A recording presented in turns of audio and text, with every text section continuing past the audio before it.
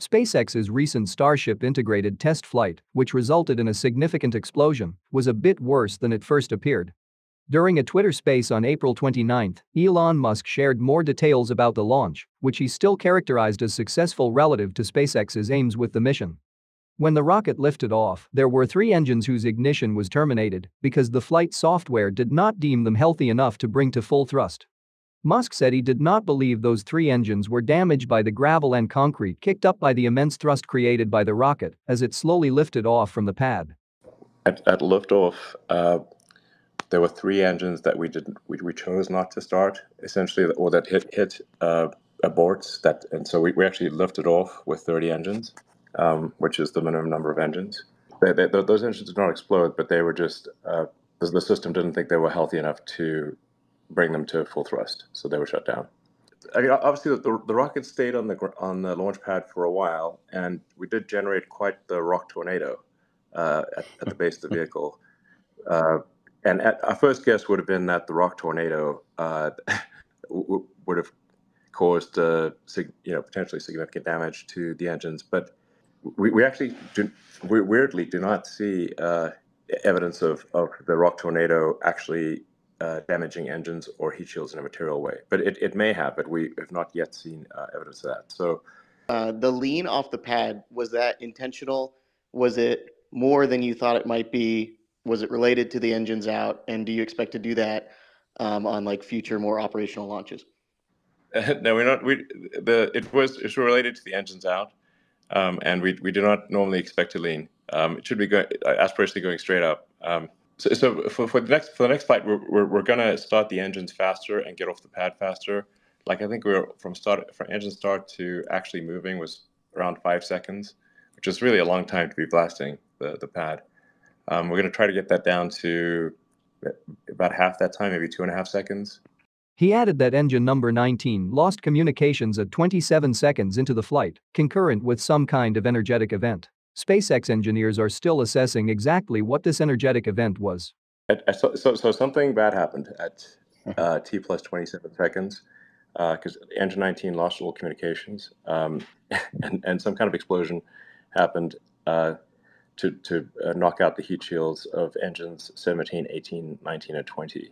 The rocket kept going, though. But if you do not have good engine isolation and an engine failure can domino to other engines or to parts of the stage, then you have an extremely unreliable design.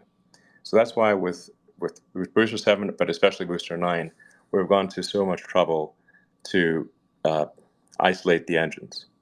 And so if one engine goes wrong, it does not knock out other engines or damage the rest of the stage. At T plus 62 seconds, we see additional aft heat shield damage near engine 30. However, the engine continues to run. And then at T 85 seconds is where things really hit the fan. We see engine 6 with loss of communication to thrust vector control. Roughly from this point onwards, we lose thrust vector control of the rocket, so we lose steering at T plus 85 seconds. This led to the rocket starting its tumbling motion, leading to the initiation of the flight termination system. However, there was a delay of about 40 seconds between the initiation of the system and the rocket breaking apart. According to Musk, this time lag posed no safety issues with the rocket safely offshore, but it is still unacceptable for a system that is designed to terminate flight almost immediately. He said that the vehicle might have made it to stage separation if the Super Heavy booster had not lost thrust vector control. Musk also addressed the damage observed at the launch site, including a large hole dug by the rocket's thrust. We're glad to see that there appears to be minimal damage to the launch ring and to the components inside the launch ring. And I'm glad to report that the pad damage is actually quite small and looks like it can be repaired quickly. He said that SpaceX plans to install a massive water-cooled steel plate under the launch mount to reduce damage to the launch site and eliminate the propagation of concrete bits and dust.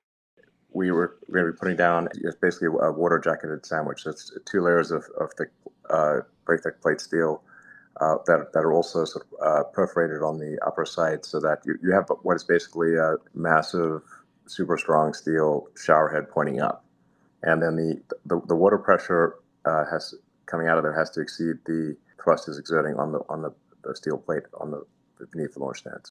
Musk said he anticipates SpaceX being ready for a second Starship launch attempt in 6 to 8 weeks. However, he acknowledged that it might take more time to finish work with the Federal Aviation Administration on the flight termination system and perform other steps required for a launch license.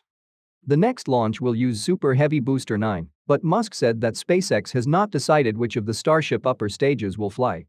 Ship25 is currently at the Masseys test site. The ship underwent a cryo-proof test on Friday, May 5.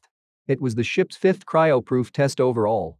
Ships 26 and 27, the vehicles without any thermal protection systems, are currently at the production site. Ship 28 is in the high bay and sports aero surfaces and heat tiles. The next launch attempt will repeat the same mission profile plan for the first integrated test flight. I think this time we've got a better than 50% chance of reaching orbit, so that would be incredibly exciting. Well, I'm hopeful we can get 4 flights out this year, maybe 5. I would be surprised if we exit this year without getting to orbit. I'd say it's not 100% probability, but I think we've probably got an 80% plus probability of reaching orbit this year. I think close to 100% chance of reaching orbit within 12 months.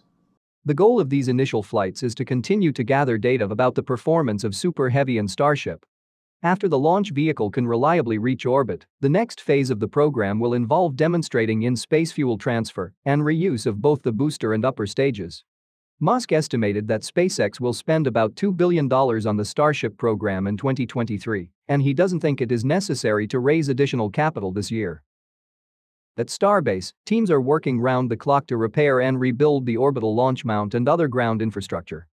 The debris around the orbital launch mount has been cleared, and work is underway to fix the damaged rebar of the lateral support beam connecting the launch mount legs.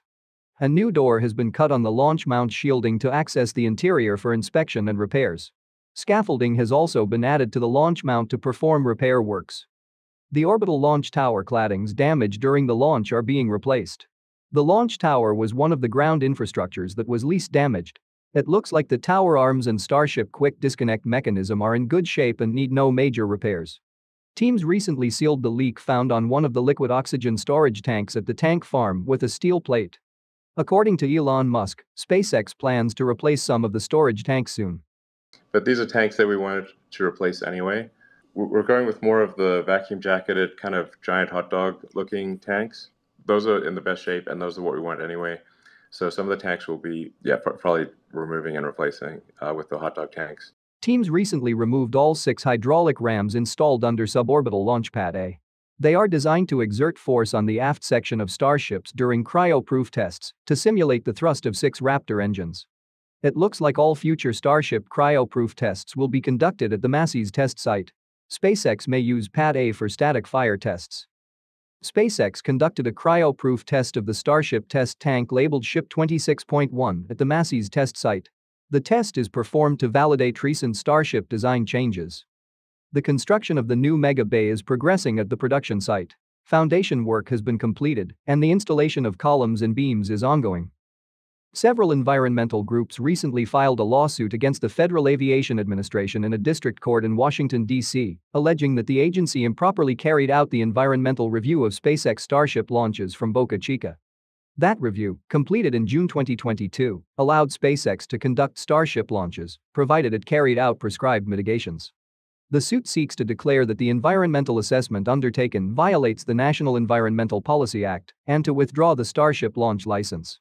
The lawsuit argues that the FAA failed to fully assess the impacts on the environment from launches and launch failures, citing the first integrated launch as an example. The impact of the launch on the people, habitat and wildlife is still being evaluated by federal and state agencies and other environmental researchers, alongside and independently from SpaceX. The lawsuit also alleges that the FAA violated Texas state regulations that allow free access to beaches by failing to account for prolonged closures of the highway leading to the Starbase site and the nearby public beach. Additionally, it claims that the agency did not sufficiently consider the Kennedy Space Center and other alternatives to launching from Boca Chica. Musk noted during the Twitter Spaces session that there had been no significant harm to the environment resulting from Starship's test flight. He remains optimistic about the company's readiness to launch another Starship within the coming months. Now, let's discuss some of the biggest updates in the world of science and technology from the past week. SpaceX launched the Falcon Heavy rocket successfully for the sixth time, placing 3 satellites into a geostationary orbit. The 70 meters tall rocket blasted off from Launch Complex 39A at Kennedy Space Center on May 1 after days of delay due to weather and a last-minute abort on April 28. The mission's primary goal was to bring its payload of 3 satellites into a 35,700 kilometers geostationary orbit. Though the rocket's 2 first-stage boosters and central core stage are designed to be reusable, none were recovered this time. The high-performance mission required all of the rocket's propellant, leaving no leftover supply for the boost back, re-entry, and landing maneuvers. Both side boosters separated from the core stage just over 3 minutes after liftoff, and the core stage switched off its engines and separated 1 minute later. Then the upper stage took over to first place the satellites into a parking orbit and then to propel it into a higher transfer orbit.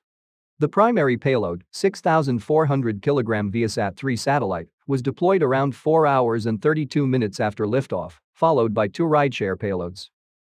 ViaSat-3 Americas is the first of 3 satellites which will make up the ViaSat-3 constellation, intended to provide broadband service to North and South America.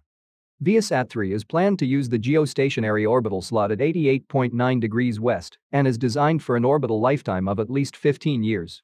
A wide variety of customers will use the ViaSat-3 constellation, including individual homes, businesses, and government agencies.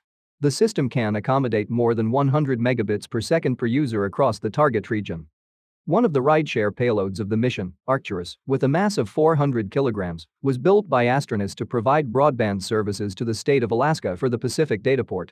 The spacecraft, with throughput on the order of 7.5 Gbps, is designed for a lifetime of 10 years. The other rideshare spacecraft, G-Space-1 satellite, is a 16-unit CubeSat built in Denmark for gravity space. The 22-kilogram satellite is designed to support communication services for the Internet of Things. The Falcon Heavy is scheduled to fly 3 more missions this year. June will see the USS F-52 mission, August will see EchoStar 24, and October will see the NASA Psyche asteroid probe launch. The European Space Agency launched the Jupiter Icy Moons Explorer, or JUICE spacecraft, on April 14 on an 8-year-long journey to Jupiter. Once it reaches its destination, it will begin probing the gas giant along with the planet's moons, Europa, Callisto and Ganymede.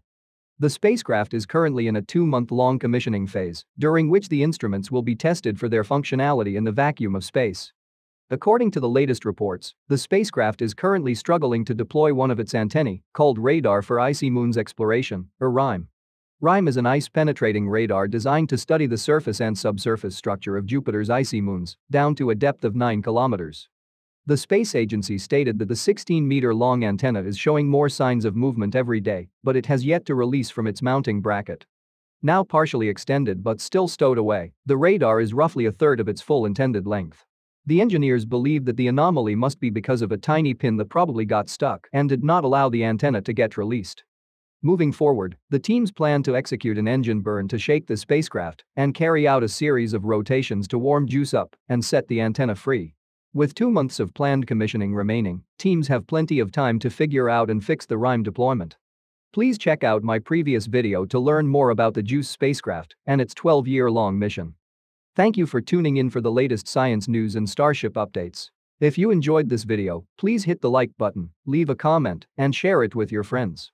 Also, don't forget to subscribe to the channel and turn on notifications so you never miss an episode.